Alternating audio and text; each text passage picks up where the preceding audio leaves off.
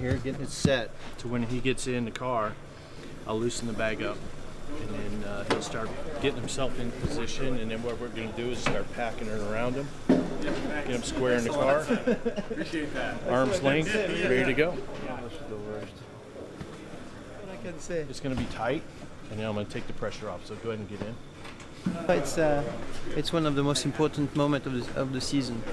This is where you set yourself up in the car with your teammate, and you know you have to feel everything in the car. The seat is probably one of the most important setup around the car. So you want to make sure you've got support in the back, support in your spine, so you can feel everything that's happening.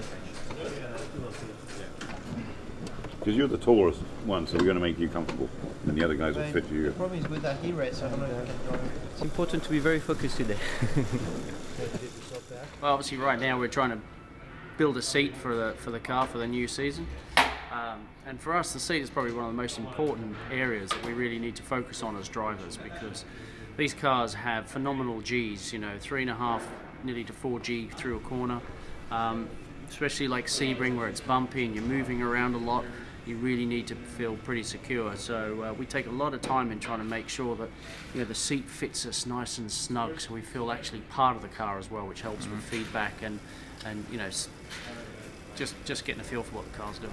Yeah, also if the seat isn't quite right, it fatigues you, and we're in the car for such a long time, sometimes 3 hours, maybe more, and if you're having to hold yourself in at all and the seat should really take the strain and just allow you to focus on your inputs and what's going on with the car, rather than kind of tensed up and supporting yourself. So it's very important to make sure that the seat's correct.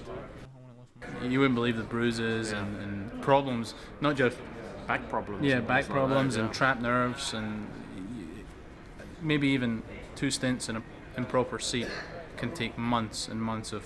I remember 2007. I mean, we all had we all had the Courage back. You know, just that everyone was having back problems because the way the seats were made to begin with and the way the pedals were, you're all twisted.